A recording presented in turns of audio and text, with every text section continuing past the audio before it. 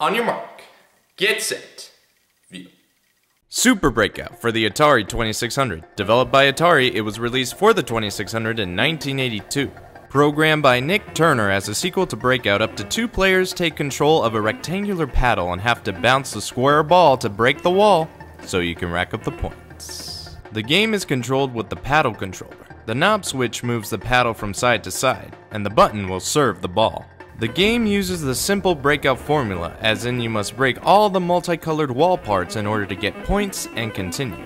Then what makes this game super, you ask? Well, there are options. Yes, there is more to this game, a total of 9 different game variants, some of which include 2 paddles, extra balls, and the progressive Space Invaders-like variant. Overall, this is a nice sequel, easy to find, simple to play, and fun in the scheme of things. And stop.